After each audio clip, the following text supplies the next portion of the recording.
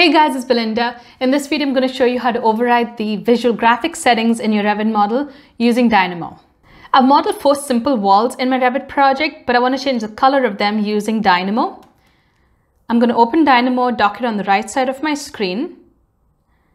And the first node I'm going to create is a select model elements node. And I'm going to select the 2 right walls and bring that into Dynamo. You can see the element IDs have changed over there.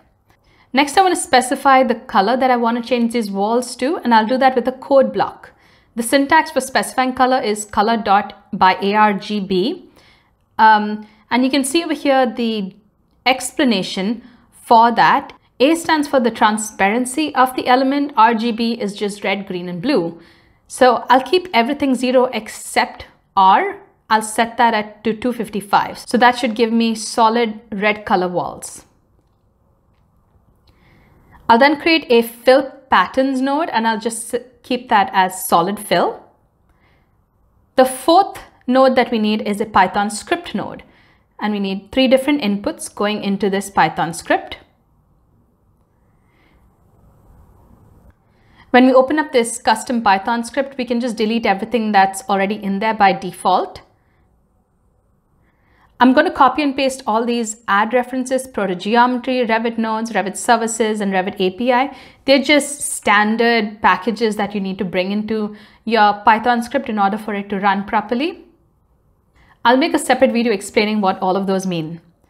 This line over here for the document manager instance basically tells this Python script that the current Revit file that's open in the background or the Revit project, that's what we need to access and manipulate. Now I'm going to assign those 3 inputs to 3 different variables. The first, walls, and I'll unwrap the 2 walls that we brought in. The second variable will be new color. And instead of unwrapping it, I'm actually going to define a function. I'll come back to that. And the third variable I'll specify is fill pat, and I'm going to unwrap that solid fill pattern that we specified. Let's define this convert color definition. Now the reason we need this is because the colors that we specify in Dynamo are different than the colors in the Revit database. So we just need to convert the red, green, and blue to the Revit red, green, and blue.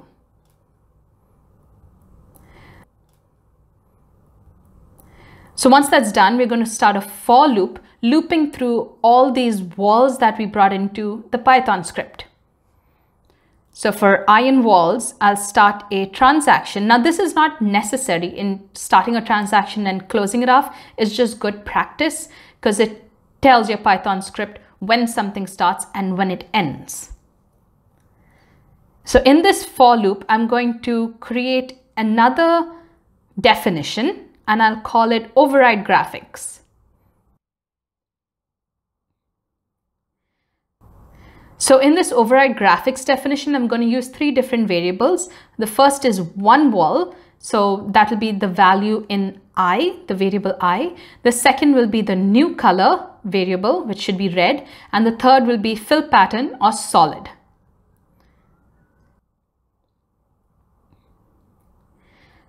Let's create this override graphics definition. Again, we're bringing in those 3 elements and we'll create yet another variable, call it OGS. So now we're going to change 2 different values in this variable. The first is set projection fill color and the second is the fill pattern ID. Now the good thing is once you start typing, it actually gives you a hint of all the different parameters that you can change. So here you can see set projection fill color and set projection fill pattern ID. So for those 2, we're going to set them as color, which is red, and fill.id, which is solid. Finally, we have to specify that these element overrides are going to be applied to the current active view in our Revit project, which is the 3D view that we have open on the left. So now that we're done, I'm going to just accept the changes and run it. So you can see I have 2 errors, one on line 35 and one on line 27. I'm just going to open it up and see what happened. So on line 27, ID is actually just a capital I and lowercase d, so that's one of the errors. So that should work now. Yes, it did. So it changed the color of 2 of those walls to just solid red. Now, if I change the fill pattern from solid to, say, earth, and I run it again, it should change the pattern on those 2 walls. So you can see the top part of the walls are actually colored and have a pattern applied to it as well. Sometimes that's not the case. It just remains black or white. So let's go back into our Python script and just modify that override graphics definition a little bit. In addition to changing the fill color, we're also going to change the cut fill color. And in addition to the fill pattern ID, we're also going to change the cut fill pattern ID. So that just ensures that every part of that wall changes color and changes pattern. Okay, now I'm going to show you a different way of writing this script. The first way we wrote it, all the walls have to be the same color and the same pattern. What if you want each wall to be a different color? So let's make some changes to that custom Python script. In the code block, I'm going to select 3 different colors. The first will be red, second green, and third blue. And I'll do this by just changing the 0 and 255 values. And next thing I'll do is bring in 3 walls instead of just 2, using that select model elements node. So now we're bringing in 3 walls, 3 colors, and 1 fill pattern into this Python script. So the first thing I want to do is modify the for loop at the end of it. I want to get the value of I. So for what I mean is, if you have 3 different walls, the first time I is going to be 0, second I is going to be 1, and the third time I is going to be 2. So I'm going to change that for loop definition. Instead of it being for I in walls, I'm going to say for I in range of the length of the wall list. That will give me the actual value of I. I'm also going to change the new color variable to new color list. And instead of going directly to my definition, I'm just going to unwrap that list. Next, in my for loop, using the value of I, I'm going to extract the new color list value, the equivalent value. So what I mean by that is new color list of 0 would be red, new color list of 1 would be green, new color list of 2 would be blue. Once I get that, I'm going to take it to my convert color definition and then bring that color back into my for loop.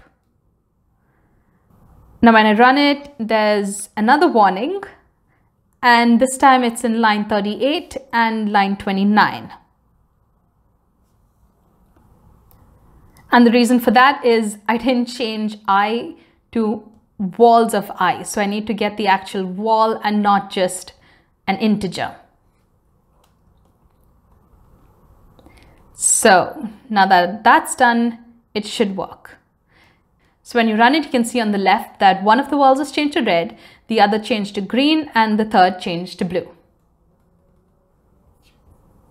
So this was a really simple application of the Dynamo script and the Python script, but I think it's a good solid base for changing the graphic settings in your Revit model. You can run with it and manipulate it in different ways, and I think there are lots of uses for it.